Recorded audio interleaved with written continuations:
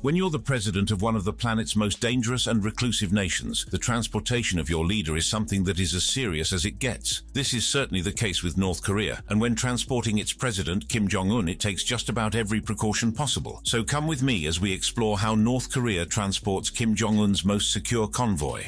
Why is transportation such a big deal? When you're the supreme leader of a country in one of the world's most tense areas with very few allies, travel is not something you take lightly, and Kim Jong-un certainly takes transportation seriously. Kim isn't exactly the most popular person out there, and there are quite a few people who would be happy to hurt him or worse. This is a common issue with rulers all over the world, actually. Assassination attempts can come at any time, and when moving from place to place, the risk is higher. Many world leaders have protocols and personnel to help prevent these occurrences and guarantee their safety. With Kim Jong-un, the need for security is perhaps even higher. As previously stated, North Korea has a very tense relationship with not only some of its neighbors, but also with the US. Tension that has only escalated since North Korea started developing and testing intercontinental ballistic missiles capable of carrying nuclear payloads. There have allegedly been attempts on Kim Jong-un's life in the past, and so it comes as no shock that Kim is very particular about his security when traveling, especially when traveling abroad. So how does Kim travel, and what sort of defenses are used to protect him? Kim is regarded as the single most important individual of the North Korean state. Really, he is explicitly named as the supreme leader who represents the state in the country's constitution. Citizens regard him as almost a deity. Traveling for someone so important has to take the utmost security, but also the utmost luxury. Kim is accustomed to a certain standard of living, and when he travels, that is also reflected. In every form of transportation he uses, opulence is shown. After all, wealth also projects power, and when you're Kim Jong-un, power is one thing you want to project. So whether he's on the road, on his beloved train, or in the air, luxury and security are the two constants in every case. While on the subject of different forms of transportation, it is important to note the forms of transportation used by Kim in the first place. Kim is known to have a particular affinity for rail, and he's been noted traveling by road multiple times. However, sea travel and air travel are particularly rare for the ruler, for reasons that we will soon get into. Certainly, these modes have their own various challenges with regard to security, especially when you consider that they transport the most important citizens in the country. However, it seems that North Korea has figured out the best ways to transport their ruler, although most people would consider some of their protocols a little overkill, especially when compared to the security protocols of other countries when transporting their rulers. However, to North Korea, it is well worth the risk.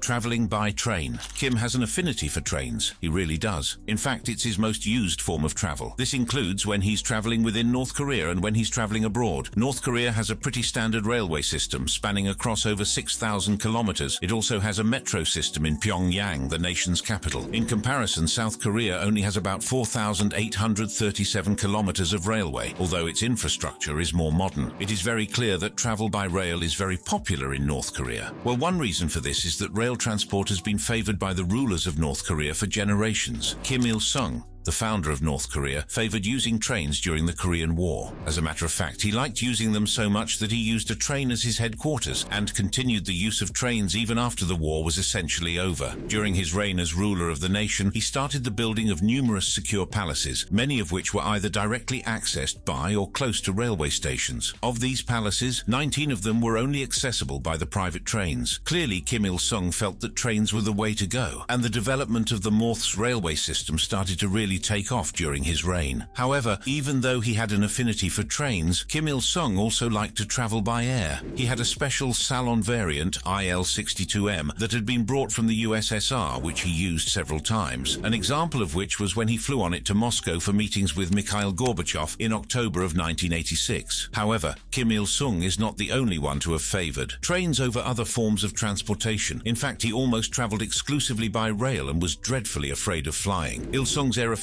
can probably be traced back to an incident back in 1976 when Kim Il-sung was involved in a terrible helicopter crash. That and the fact that he and his father had experienced an aircraft burn while inspecting it didn't assure him that traveling by air was particularly safe, and it seemed to have had a lasting memory on the former supreme leader. Until his death, he was wary of traveling by air. In fact, once he had told his hosts in Russia while there officially that if you travel by plane you do not see anything of the country but the airports and the capital, while traveling by train gives one one the opportunity to see the expanses and the cities, the nature, and to stop and set the foot on the ground, to see reality with one's own eyes, and to meet and to talk with the locals. He had his own special train that he used for local and international travel, which he rarely ever did. Kim seemed to love trains so much that he actually died on his train on the 17th of December 2011. Since taking on the mantle of Supreme Leader, Kim Jong-un has also followed in the footsteps of his father and great-grandfather in using trains as his preferred form of transportation. He too has his own special train, and he uses it to this day. To show just how special trains are to the rulers of North Korea, there is actually a museum where citizens and tourists can actually experience how the past rulers used to travel. This is at the Komsusan Palace of the Sun, where reconstructions of Kim Jong-un's father's and grandfather's train cars and their preserved and displayed remains too.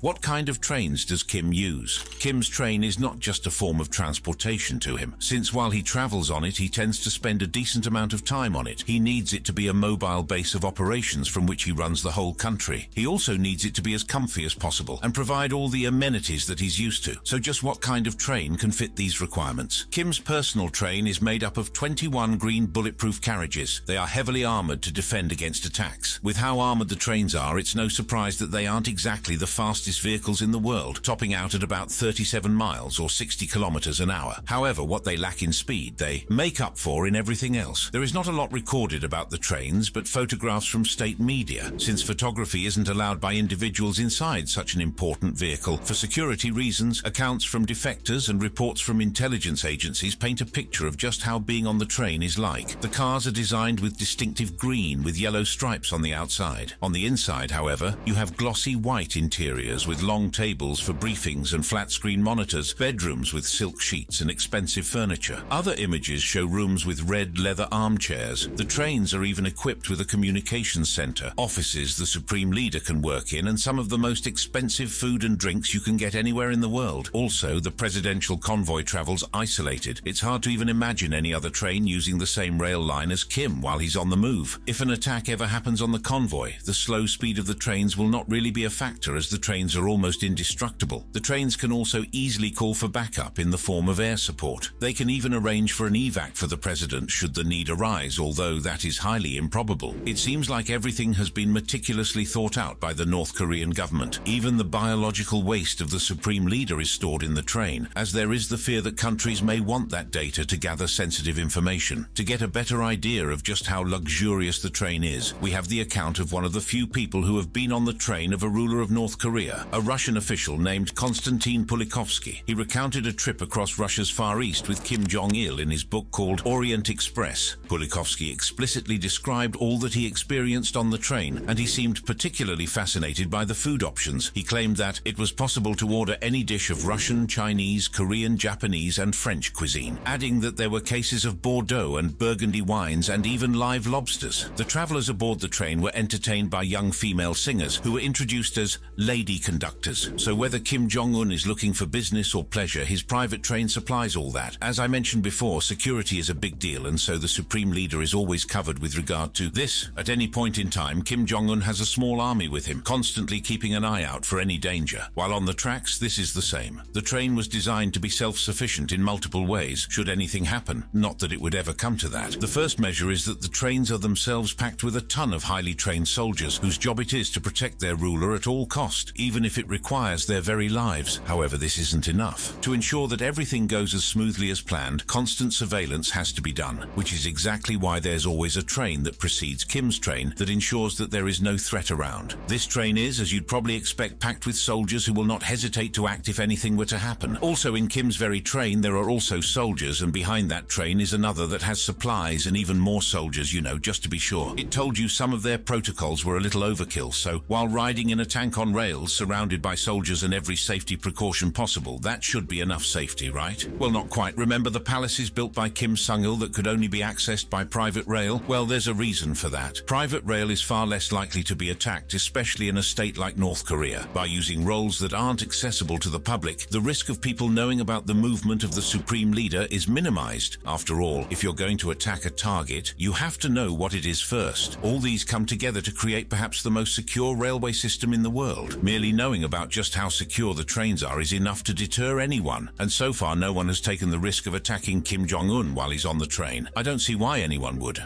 Traveling abroad with the trains, Kim Jong-un does not travel out of Korea a lot. In fact, since the start of his administration in 2011, he has only left the country 10 times to visit 5 countries. Most of the countries he has visited have been allies of North Korea for summits or important bilateral meetings. Basically, he doesn't travel unless it is very necessary. While traveling to these countries, his preferred mode of transportation is traveling by trains. Traveling internationally is a lot trickier than traveling locally. For one, it certainly takes a lot of time. When Kim traveled to Vietnam in February of 2019 to meet with US President at the time, Donald Trump, his train took a mind-numbing 60 hours to travel over 3,200 kilometers or 2,000 miles. This is to be expected when your vehicle has a top speed of 60 kilometers per hour. That long on the rails may raise more security risks than a short trip, apart from the fact that trips like this would have to be planned way ahead of time. What this means is that if there was any emergency summit that Kim suddenly had to attend, he would either not be able to make it or he would have to travel by another means. Thankfully, though this hasn't happened yet, it isn't known if Kim Jong-un will ever leave North Korea again. He certainly would if he had to meet with US President Joe Biden to continue talks about denuclearizing Korea. However, if the American government insists on meeting outside of the territory Kim can reach with his trains, he may be forced to use another form of transport, like he did in 2018 when meeting Donald Trump for the first time. We'll get to that in a moment. Traveling internationally by train is more than just a preference, however. For one, it helps project a certain image for Kim. His preference for train travel serves as a powerful tool for symbolic messaging. It showcases his commitment to a traditional image of leadership, aligning with the legacy of his grandfather, Kim Il-sung. By emulating the elder Kim's famous train journeys to meet world leaders, Kim Jong-un portrays himself as a continuator of this legacy, reinforcing his legitimacy in the eyes of his people and the international community. Traveling by train also helps create a level of control over his itinerary and surroundings that other modes of transportation just do not provide. Air travel, for example, involves complex logistics and potential security vulnerabilities, such as the likelihood of being shot down, which for Kim is a probability he wouldn't want to test out. A train journey also permits more discretion, as it's less accessible to the general public, especially in North Korea, where the nation operates a tightly controlled rail network, ensuring a controlled environment and reducing the risk of unexpected incidents or security breaches. This method of travel provides a more secure means of transport for Kim, as it minimizes the risk of targeted attacks or attempts on his life. It offers a relatively isolated environment, especially when compared to the public nature of air travel.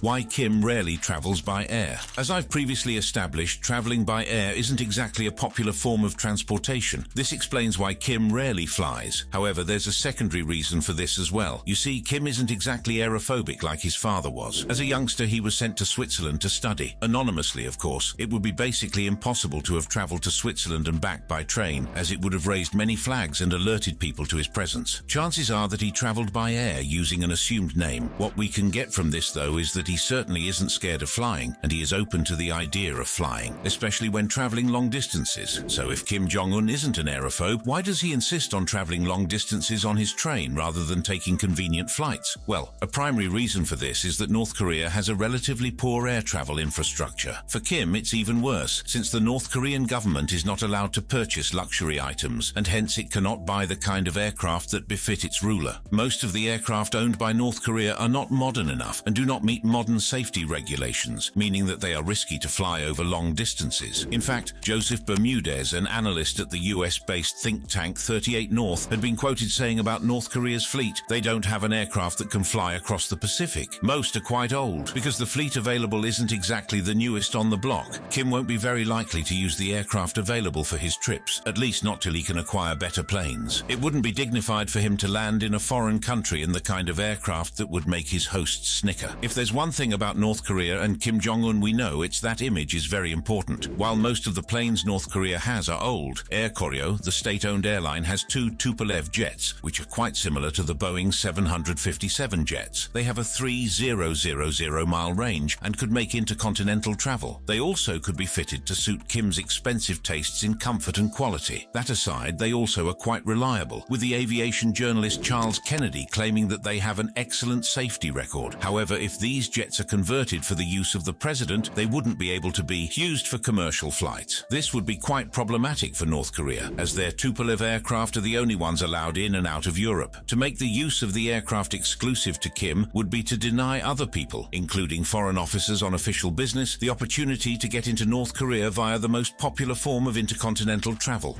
When Kim does travel by air, when the North Korean Supreme Leader does travel, he does so in style. As always, security is a priority. When he flew to Singapore in 2018 to meet with US former President Donald Trump, he traveled on Air China planes that had been loaned from China specifically for that purpose. These planes included an Air China A330 plane, carrying most of Kim's security detail. They went ahead of him to scout and ensure that there was no waiting threat for the Supreme Leader. They were then followed by a North Korean Air Koryo cargo plane, which carried equipment, including Kim's $1 million Mercedes-Benz Maybach S600. Once things were set up, Kim flew in on the second jet they had borrowed from the Chinese, an Air China 747. This plane had been fitted with the luxuries befitting a ruler. Finally, a cargo plane carrying the delegates for the meeting arrived. It is improbable that the North Korean government would want to borrow planes from the Chinese government in the future. It's not that relationships aren't good with China. China remains one of North Korea's strongest allies, and the two countries are not just trade partners, but seem to be aligned on many global issues and have similar interests. The reason North Korea will not want to borrow planes from China is that it wouldn't really reflect well on the North Korean government. They would rather have Kim travel on their own planes. Constantly borrowing would make the country look inadequate and may project weakness. So what's the way out of this? Well, North Korea could lobby with the international community to have the sanctions imposed on it, which makes it difficult to get luxury products like planes removed. The other alternative to this is to develop and manufacture their own airplanes from scratch, but this is easier said than done. It would seem that Kim has in recent times started to open up more to the international community. In the meantime, he would have to make use of the old Soviet planes if he wished to travel without assistance from China or Russia. They certainly can be upgraded to some extent, like the Soviet-made long-range aircraft, the Ilyushin 62, that transported him to China for a meeting with Chinese President Xi Jinping in May of 2018. It was his first international flight since assuming office in 2011. Kim has been known to fly locally too. Media reports suggest he sometimes uses his private jet for travel within North Korea. The jet, nicknamed Chame-1, is named after the goshawk, the country's national bird. It made headlines when it carried North Korean athletes as well as Kim's sister Kim Yo-jong for the Olympics in South Korea. Apart from the Chame-1, Kim has also been seen flying in a Ukrainian Antonov 148, and he has even been pictured flying an allegedly homegrown light aircraft and sitting at the controls of an AN-2 military biplane.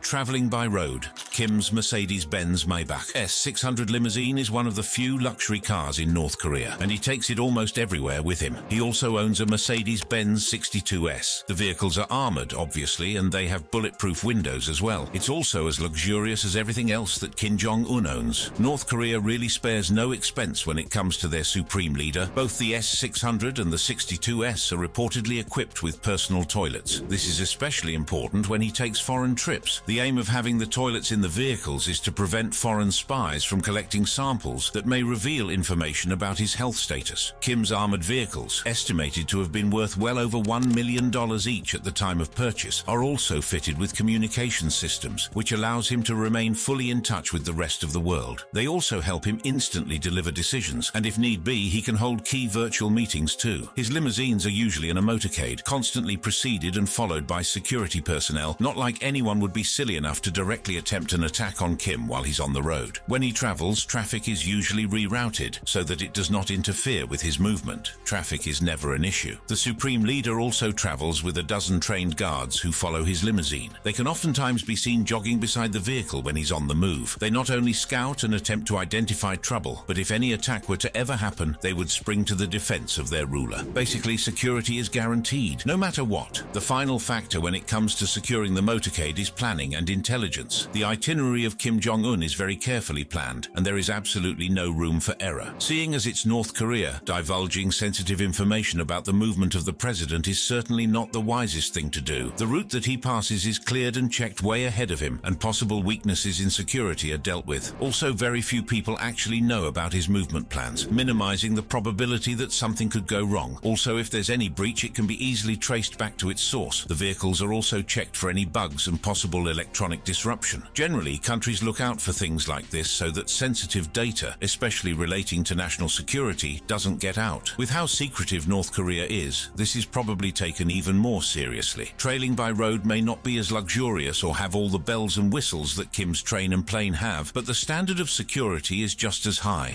Traveling by sea. There are very few accounts of Kim traveling by sea, and there's almost no evidence he has ever traveled internationally on a boat. However, Kim still travels by boat sometimes. There have been a ton ton of images released by the North Korean government showing him on boats and submarines. In fact, in one propaganda video, soldiers are seen excitedly rushing to the shore to greet a happy Kim, who smiles and waves at them. However, apart from military boats, Kim apparently has his own yacht that measures over 200 feet. In May of 2013, when the North Korean state media published photos of Kim's visit to an army-run fishing station, a white yacht was observed in the background. The question of who owned the vessel came up, especially as it was estimated that the yacht cost an estimated $7 million.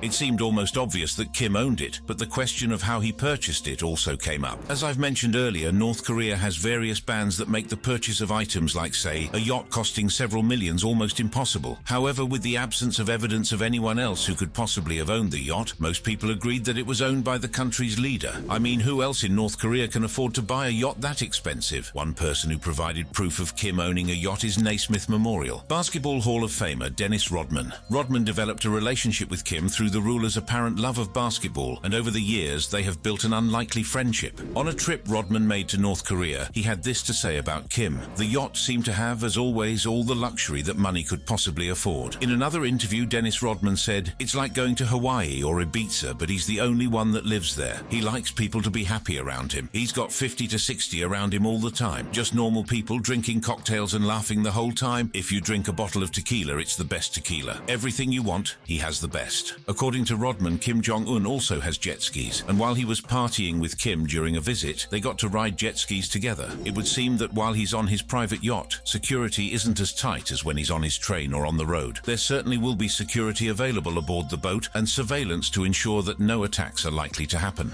Why constant security is necessary? So, why does North Korea go through all this trouble to protect one man? Well, because the world would be a safer place if it did. North Korea isn't going to win any popularity contest in the international community. Many countries view it as a threat to global security, and they have tried their best to weaken it, usually through a plethora of sanctions and bans. Defectors come out with tales of how dystopian living in North Korea is. According to one defector, when asked why he had defected from North Korea, he claimed, "The biggest reason was because I didn't know when I was going to die of starvation." When another defector was questioned about his experience, he said, "When people are clapping, if you don't clap if you nod off, you're marked as not following Kim Jong-un's doctrine. You have to do it because you don't want to die. You chant 'long live' and clap because you don't want to die." Accounts from people like this have led many people to wonder just how bad things are in Korea. It certainly hasn't endeared people to Kim either. Not many people want to go on a tour of North Korea, if only for the many stories they have heard about it. Some may even wonder if the country would be better if Kim wasn't in power anymore. Well, North Korea may not be a utopia, but if an attack was made against its president, things could change very drastically. And not only in North Korea, it'll affect the world. The view of the country by citizens in the country seems to be much different from the account that defectors give. There is a sense of unshakable loyalty and belief in the state by most North Koreans. Whether this is as a result of fear, of speaking out against the government, or indoctrination is for political analysts to discuss, but there is certainly a clear difference in the opinion of people outside the country compared to people in the country. Many seem willing to fight for and even die for their supreme ruler, and if something were to ever happen to Kim Jong-un, the volatile country could become a bigger threat. When you take into account the fact that it has developed nuclear weaponry and has intercontinental ballistic missiles, it's obvious that things could get ugly really fast. In recent times, Kim Jong-un and North Korea generally have been more open to international discourse. If the world wants to remain a safe place, it'll be better if North Korea talked rather than acted. The country regularly tried to show its military strength, and parades of soldiers and weapons being displayed is common. Those weapons could be pointed in every direction if North Korea feels like it is under attack. So apart from protecting the single most important individual in the country, global peace is at stake as well. Thank you for watching this video. If you'd like to watch another fascinating video like this, click on one of the boxes on your screen right now.